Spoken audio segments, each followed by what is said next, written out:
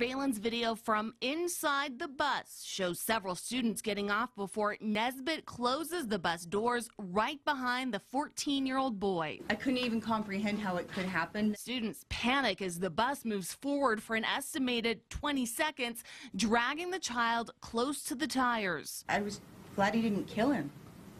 I was glad he didn't go under the wheels. The boy's mother, Brenda Mays, argues Naisbitt shouldn't have been driving the bus on February 4th.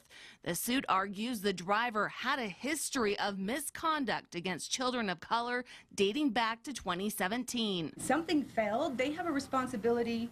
When I put my kids, send them off to school, they have a responsibility to make sure they're safe. To prevent getting fired, Naisbitt said he retired 3 days after the incident.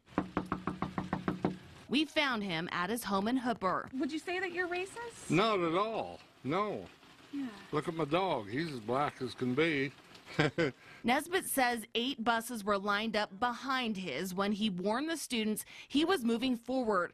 He argues the incident was staged after he disciplined the boy's brother. I didn't see him in there. If I would have, I would have stopped. In response to the suit, the district said any issues of discrimination are thoroughly investigated. Quote, the Davis School District takes any claims of racial discrimination seriously and does not tolerate any form of racial discrimination in our schools. If they don't tolerate it, why do they tolerate it in this case?